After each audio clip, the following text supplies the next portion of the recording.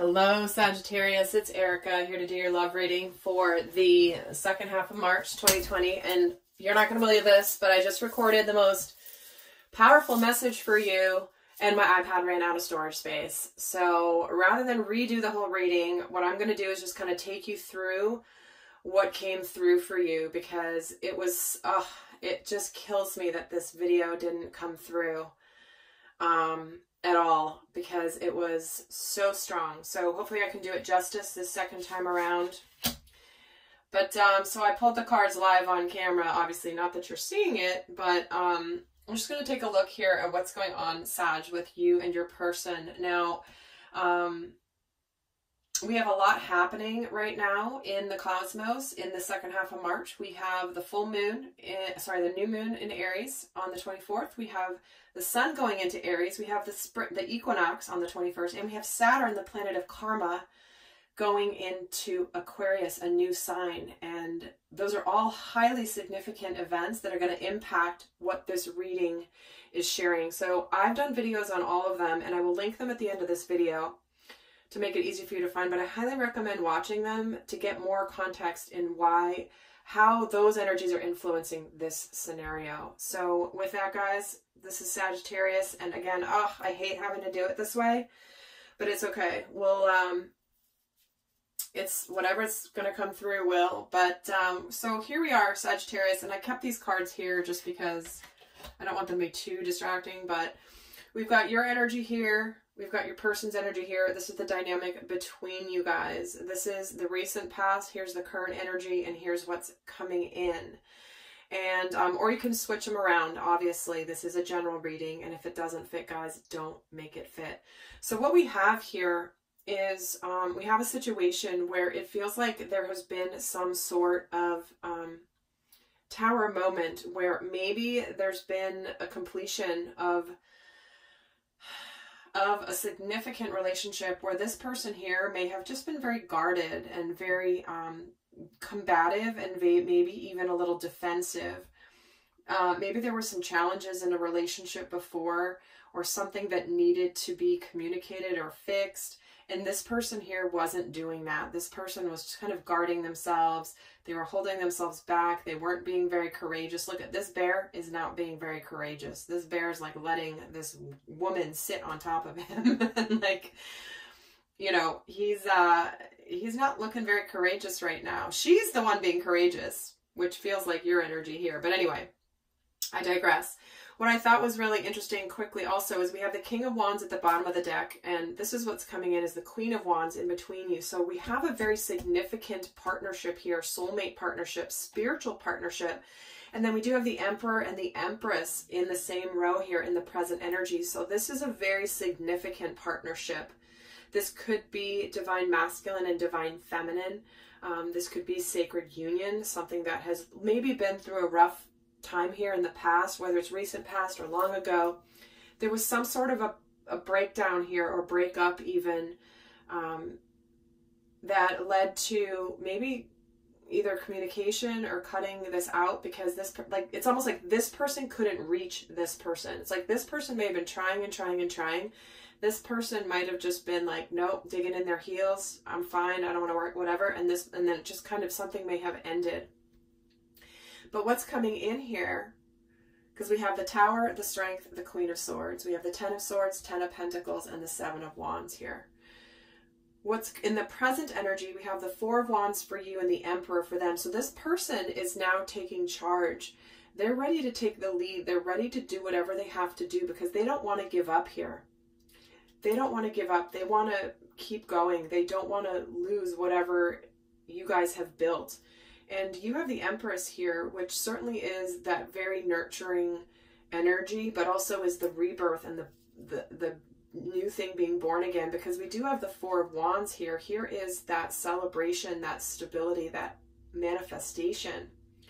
So it's almost like it may have taken something to, like a tower moment of some kind at some point in the past, to bring about this opportunity for stability, because the Page of Wheels, Page of Pentacles, this is all about doing something differently. Let's do it differently. Let's approach this differently. Let's, You know, we both know we need to learn and we both need to work. So let's do this together, because there's also the Six of Pentacles, which is reciprocity here now.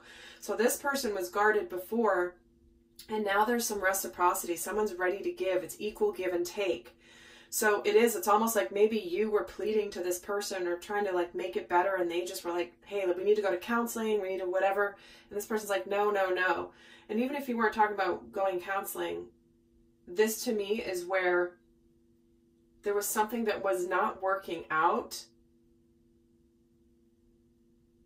that just was why something had to close out. Maybe you were out of touch for a while, who knows. But we do have this person finally stepping into the leadership role and doing something instead of just being defensive and guarded.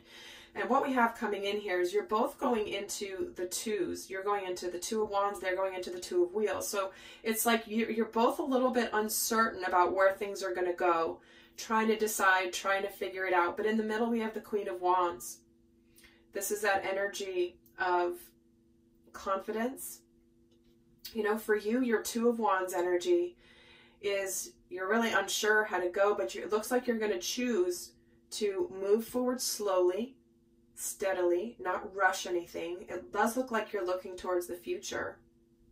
You're going to choose not to butt heads here. Look at these two rams butting heads. You could be dealing with an Aries Sagittarius, only because we have the ram here and we have the Emperor, which is the card of Aries. So just a small little side note. I don't often talk about the signs that are coming through, but once in a while. So it does look like you're looking towards the future here.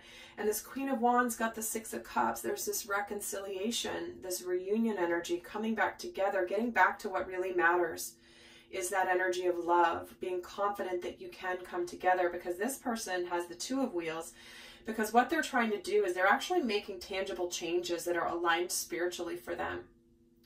This is where, you know, as above, so below, is he's holding a pentacle up and then he's balancing on a pentacle. So he's bridging the spiritual truth and making it tangible with the earth. So this is taking that spiritual knowledge and like learning the lessons. But this person here too, they very much want this victory, but it's like, to me, this is where they might not be revealing to you as much what they're learning spiritually through this process. They may not reveal everything quite yet, but they're very much relying on their intuition more than they have before. And there's that connection with the spirit that is allowing them to have this new start. Now, I pulled more cards after this to take a look. So we have You Are Good Enough. Recent past, the current energy is the communication is key. And then the first card I pulled here was a time for healing on top of this Queen of Wands and this Six of Cups. So in the past, there were things that were unbalanced, unworthiness, maybe some codependency here with this Ten of Swords, maybe somebody putting up with less than they deserved, and finally they put their foot down. Maybe you put your foot down, Sagittarius, and this person finally woke up and said, whoa. Because realistically, guys, you teach people how to treat you in a lot of ways, and not that it's all on your responsibility whatsoever, but when we're talking, for example, about divine masculine and divine feminine energy, until the masculine is called to the mat to do better, he's just going to do what he's done his whole life, because there's no motivation to shift and to change. But when there's enough at stake, and if there's a family involved here, this might be enough motivation to get him to up his game, to be better than he's been. Most people are not living to their fullest potential. They're not pushed to. You know, they're operating at like ho-hum capacity. So whatever's happened has led this to this person here to really step into more of who they are. And this is about communicating. You're closing out a cycle with this full moon energy that's been difficult, that's been based in not being good enough, or not having enough, or not having reciprocity, and somebody not getting their needs met. And then there is a new cycle of communication opening up in the present. something new beginning. And then we have a time for healing. And then I pulled some more cards here too on the dynamic between you guys. Is we're getting the energy is gaining momentum and confidence is your key to success. So here's the Queen of Wands, which is all about confidence. Here's, again, another new moon energy, new start, moving forward with confidence that this can be healed, that this can be, there will be ongoing improvements. The energy is gaining momentum. So it's like you could start a new cycle here of truly working together. And your energy here is you're getting take time to breathe out and surrender to the divine. Okay, so this is where you have trusted spirit, trusted the divine, trusted that it's up to them and you don't know what's going to happen, but this is about taking a pause, taking like a sigh of relief. Okay, take time to breathe out, slow and steady progress, choose not to fight this, see what goes, look towards the future, be confident. You can heal this. And this person over here gets prosperity lies ahead and your hard work is paying off. 2 earth signs, both new moons. And again, 2 earth pentacles here and new beginnings. So this person is very much ready to put the work in now. So no matter where it's been in the past, this person's ready to put the work in. So with that, guys, I also pulled a final guidance card. And this is the card that came out, the Let Your Friends Help You card. So this is where, at this time, it's really important that both of you really lean on others for support. People that have gone through difficult times in their relationships and moved through it. This could be getting counseling. This could be, you know, opening up to other friends that are gonna let you see your own crap too. You know, not the friends that are yes people and just tell you how great you are all the time. You're going to need this is about your friends really looking at you and going, you know what? I didn't really like it when you did that. I didn't think that was fair. Or, hey, have you thought about looking at it like this? Hey, why are you doing that? Is that worth it? Like the people that love you enough to be honest with you and tell it like it is from their side. Because that's going to help you guys navigate this scenario. So with that, Sagittarius, I hope that was helpful. And until next time, I send you so much love. Bye.